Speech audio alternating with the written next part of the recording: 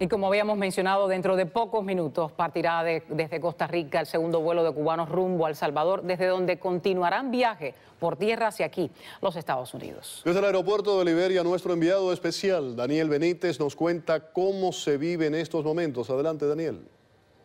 Feli y Eleni, muy buenas noches. Como pueden observar, ya a esta hora el segundo grupo de inmigrantes cubanos que continúa su viaje tras estar varados en Costa Rica se encuentra en el aeropuerto internacional de Liberia. Este grupo está compuesto por 184 personas. Van todos rumbo a Estados Unidos y está integrado por 119 adultos y 66 menores de edad. De ellos, 4 van en brazos según una información más actualizada. Hace tan solo unos minutos también conversamos con la directora de Migración de Costa Rica, Katia Rodríguez, quien nos confirmó que el próximo martes 9 de febrero no habrá vuelo y esto se debe a una situación muy específica. En realidad es un tema de logística, es un tema de operación, no está suspendido del todo, sino que está reprogramado para el día jueves 11, en donde el mismo día van a salir 2 vuelos. Y a partir de esta semana que viene, ¿se incrementa la frecuencia de viajes? ¿Es algo que se está estudiando o no?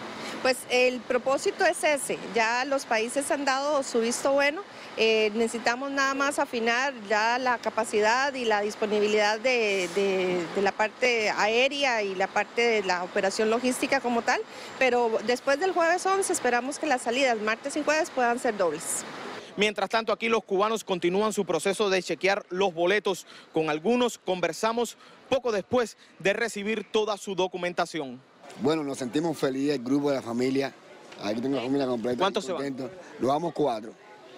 Con el objetivo de llegar a Estados Unidos y seguir adelante y hacer lo que hemos pensado hacer. La alegría más que todo. Pero se dejan muchas personas atrás que todavía faltan por salir, que uno quiere mucho. ¿A quién estás dejando atrás que te duele Mi tanto? sobrina, mi tío, mi amiga, todos que andábamos juntos. Parece que pronto ya todos saldrán de aquí.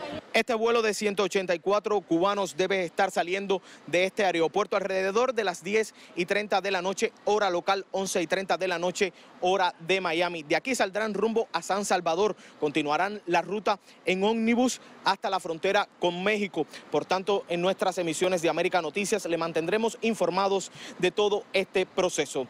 Yo soy Daniel Benítez. Continúen con más en el estudio.